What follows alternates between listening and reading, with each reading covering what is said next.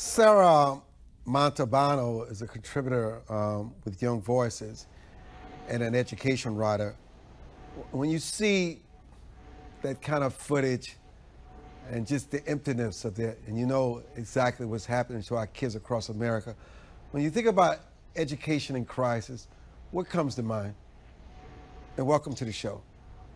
Thank you so much for having me. I really am concerned that children are being fundamentally hurt by this period of several years in masks and online learning, and we're not seeing things going back to normal anytime soon. Just recently, California's Governor Newsom mandated the COVID vaccine for 7th through 12th graders, which I think is really disappointing. And these schools are going to be requiring masks for a very long time. And it's been a whole year since students have been able to go back to their classrooms. And I see so many learning losses from this period. Sarah, it seems as though we have a sharp contrast in red and blue states when it does come to education. While schools in red states, believe it or not, are wide open. In blue states, many schools are still virtual, and mask wearing, as you mentioned, is required and mandatory. And so what do you think the impact that this will have on our children in the long run? And is there any light at the end of the tunnel if this doesn't change? Absolutely. So I think the children in blue states that are going to have to be masked to stay in public schools, these children are going to have a lot of social and developmental problems that I think we're already starting to see. It's really hard to empathize with people if you can't see their face. And I think one of those really promising options is first talking to the principals, talking to the school boards, trying to make it clear that this is not the desire of the public. But failing that, it's really important to revoke your sanction from these schools and to take your child into an alternative education option like homeschooling or charter schools or private schools that don't have to abide by these restrictions that are at this point rather asinine. Who benefits from this? I think what we can see, and this is very apparent in the LA Unified School District, that the teachers' unions really enjoy not having to go into schools. They really enjoy having lowered standards that make it easier for them to pass kids through. And it's certainly not the children and the parents that are benefiting. There are some parents that do want to keep their kids out of school, but I think that would be really hard to justify after more than a year, and the fact that kids are relatively low risk for COVID still, even if we're talking about the Delta variant. And so I think it's really teachers' unions that want to delay public school reopening and keep things online. Talk about the real cost to the larger society 5, 10, 15 years from now, when you really see the true impact of all this. Absolutely. I think what we're really going to see is that these standards that are lowered once for COVID are going to stay lower. We've already seen grade inflation where students are getting A's that really shouldn't be. We are also seeing that people just don't have a general knowledge of civics. In 2018, only 26% of respondents to a survey could actually identify the 3 branches of government. And I think that's only going to get worse when children are online, they're distracted, they're distractible, and they're just not going to turn into functional adults. And as I said, being masked for most of your developmental years is going to be extremely harmful.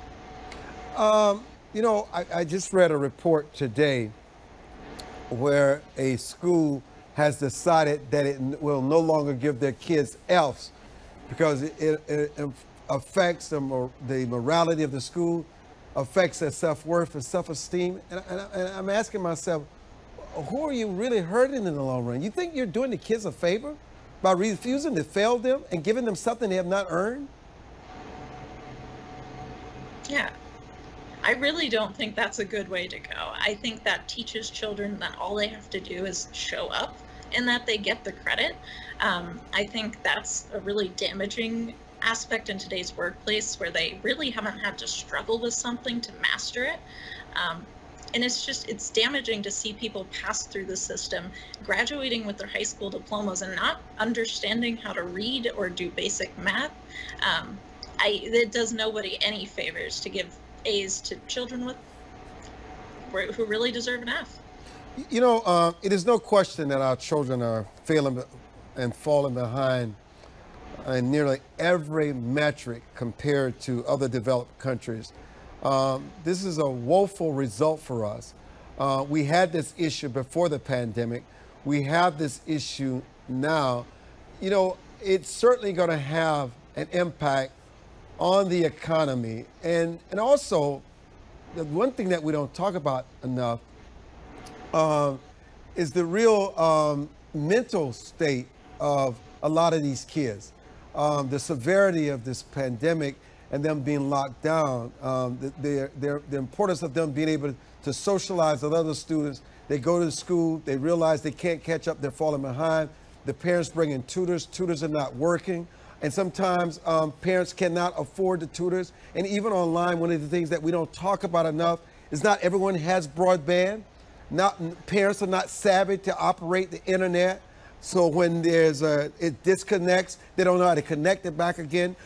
Kids losing sessions, and they find themselves getting way behind. They live in situations that are already hostile. 5 or 10 kids in each house. Sometimes they don't even know who the parent is. Some of the parents have died from COVID-19. Some of them are in the hospital. The school has no idea that there's no parent in the household. It's just truly a chaotic situation. Absolutely. It's really disheartening to see online learning being pushed on students that can't do it for some reason, or parents aren't in the house to do it. There are a substantial number of students that dropped off the radar in March 2020, and teachers don't know where they are. They don't know, they haven't been logging into their Zoom classes, perhaps because they can't, and that's going to be really, really damaging. And that's children who have no activity during the day, that they aren't being socialized with other students. Absolutely, it's a major problem. Logan, your thoughts on what you're hearing? You're a parent, your kids have gone through the school system, you have grandkids that are about to go through the school system. What are your thoughts as a parent? How do you make the adjustments? Armstrong, I have 2 touch points right now.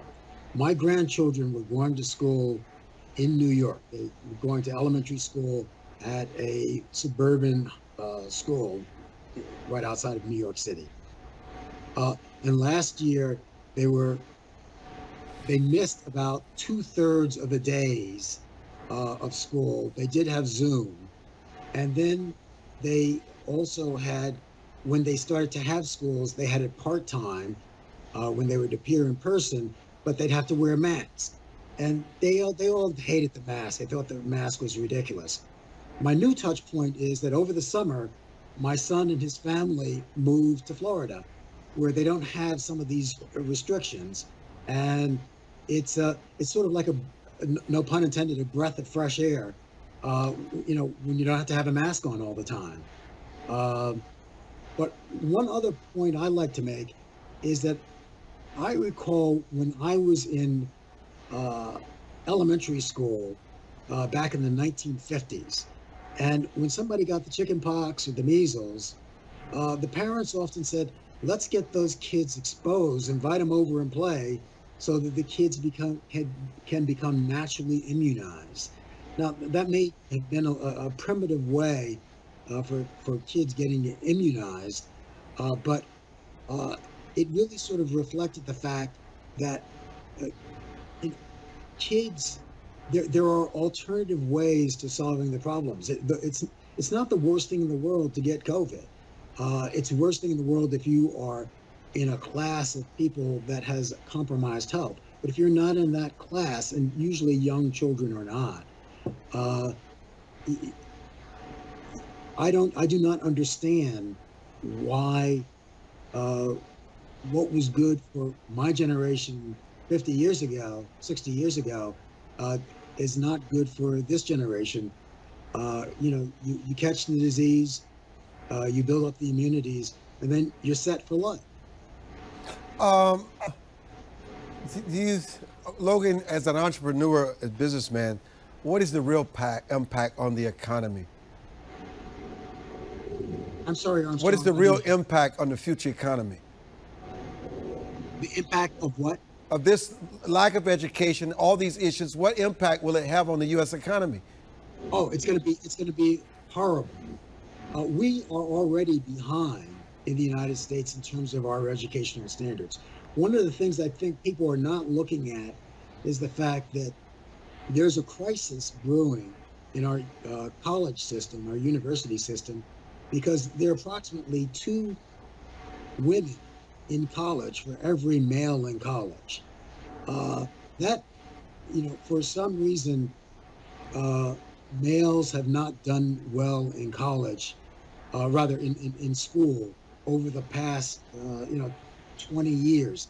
We've put a lot of emphasis on female and women getting through the educational system. We have special programs, but I think one of the biggest problems that we have is the fact that men are not getting the kind of higher education where we're going to need that in the future for everybody to have a higher education. There's many people that that can take advantage of that opportunity, and that's something that's not being talked about. I want to mention one other thing that Sarah said, and I read in the paper, actually on the web this morning. Let me do this, Logan. Let me do this because we're coming back to you. Let me give Sarah a chance for her final comments on this topic. Sarah? Absolutely. I wanted to speak just briefly. As a college student, I'm really seeing the effects of this. I don't think K-12 education is built for men to succeed. As boys, they are disciplined for being hyperactive and disruptive, things like that. And little girls fit that system. They can sit down, they can be quiet. And I'm someone who K-12 education in the public schools worked well for. And even I am still unlearning a lot of the damaging bad habits that education instilled in me. Well, listen, Sarah, thank you so much for joining us and sharing your experience.